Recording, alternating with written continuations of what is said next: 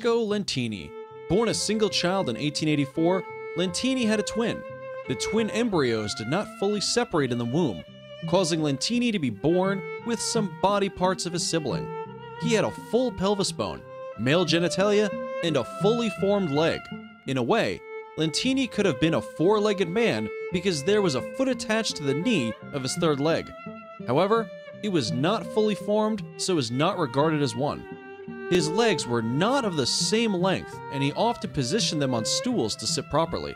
16 toes sounds like a lot to wiggle, but Lentini had that many. The foot attached to the third leg had one toe. He probably could not wiggle that one. Now, you might be wondering why Lentini never got the extra appendages removed. He was taken to an institution for disabled children on the island of Malta when he was about 7 or 9 years of age. The doctors examined him and decided not to remove his third leg.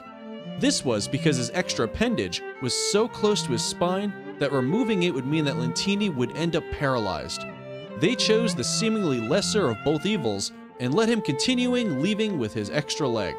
Although Lentini's parents seemed to be supportive of him in his later years, they were not very accepting of the child's condition. He was sent to live with his aunt. He lived in shame until he began schooling at an institution for disabled children in Italy. He stopped being embarrassed by his condition when he saw the children defy their situations and live their life without complaint. It was then he realized that he could live a somewhat normal life. If the disabled children could have a happy life, then maybe he could have one too. At 6 years of age, Lentini met the man that would change his life. Vincenzo Magnano, a puppeteer, met Lentini in the town of Rosellini in Sicily, where he had lived all his life. By this time, Lentini was living with his parents again, and Vincenzo asked their permission for their son to be brought to the United States. They agreed, but insisted that he would start performing at the Barnum and Bailey only if his entire family came along to the United States with him. He also had to finish schooling. This helped Lentini speak up to 4 languages by the time he was done. He arrived in the United States when he was 8. It was then Lentini began to pick interest in physical activity. His third leg was shorter than the other two. This made it impossible for him to walk with it. But Lentini began running, jumping, and riding bicycles. He learned how to ride a horse, ice skate, and even roller skate. Lentini let nothing get in his way and used the third leg as a rudder while swimming. If you were wondering if he ever drove a car, well, he did.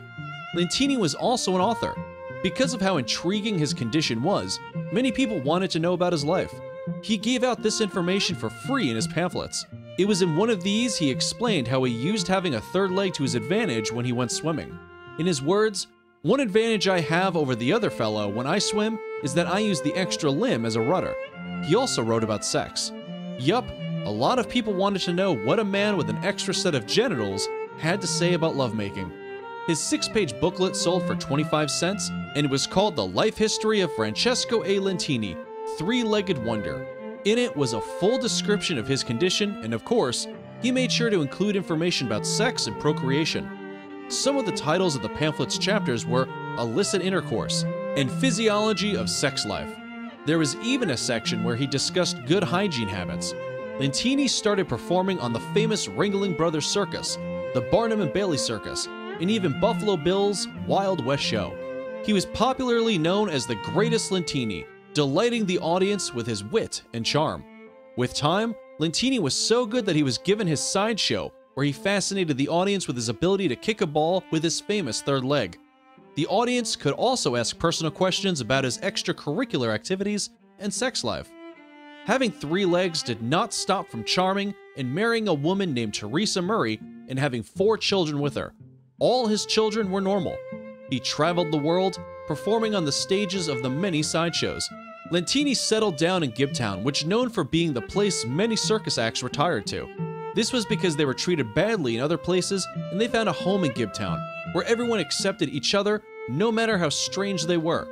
Lentini died in 1966 on September 22nd of lung failure. Even though the practice of showcasing people with strange conditions is frowned at now, the circus helped Lentini achieve true success. I hope you learned something new today. If you still have some questions left, let us know in the comment section below. If you want to know what would happen if dinosaurs were still alive, click on the video given on your screen. Don't forget to subscribe, and I will see you in the next video.